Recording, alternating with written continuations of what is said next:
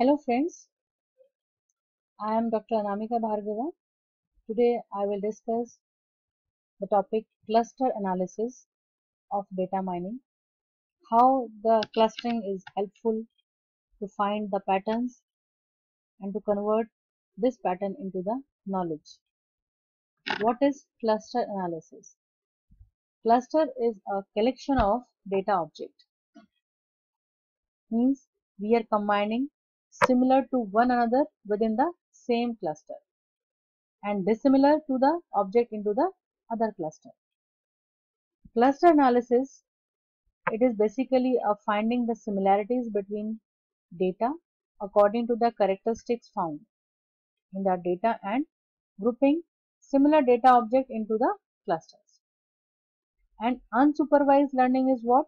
No predefined classes we can make if we don't have the supervision and if we don't have the domain knowledge. What are the basic applications by using the cluster analysis? It is a standalone tool to get insight into the data distribution, or it can be used as a pre-processing step for other algorithms. Clustering, rich applications and multidisciplinary efforts. It can be used into the pattern recognition, spatial data analysis. It is used to create thematic maps in GIS by clustering feature spaces, detect spatial clusters or for other spatial mining tasks. It can be used for image processing. Cluster analysis can use economic science, especially for the market research, or we can use the cluster analysis for World Wide Web documentation classification. Cluster weblog data to discover group of similar access patterns. These are the rich applications where we use the clustering. Example of clustering applications. Marketing, help marketer discover distinguish or distinct group in their customer base and then use this knowledge to develop targeted marketing program. We can use land use, identification of area of similar land use in an earth observation database. We can use the insurance, identifying the group of motors insurance policy holder with a higher average claim cost, where we can do the similar kind of comparison we can do. The city planning, identifying the group of house according to their house type, value and geographical location. Earthquake studies, observed earthquake epicenter should be clustered along the continent faults. Here there are very good examples of clustering. Quality. What is good cluster and what is bad cluster? A good cluster method will produce high quality cluster with high intra-class similarities and the low intra-class similarities. The quality of clustering result depend on both the similarity measures used by the method and its implementation.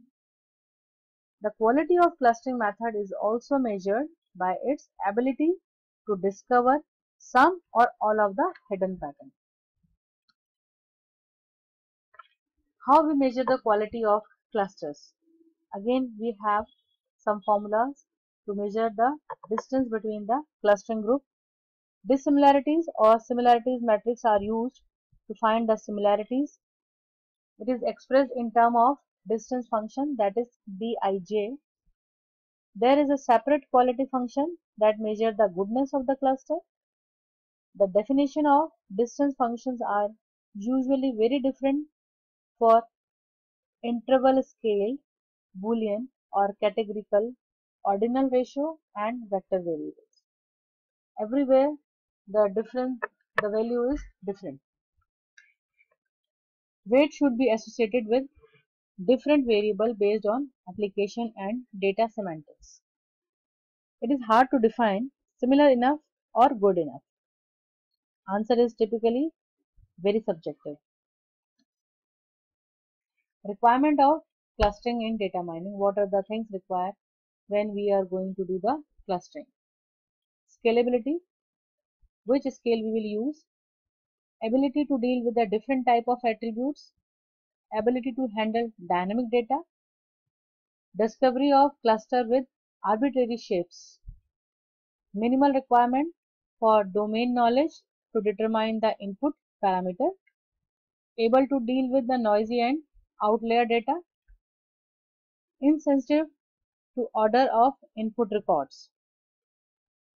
High dimensionality should be required, incorporation of user-friendly constraints, interpretability and usability are the most important thing that is required into the clustering of data mining.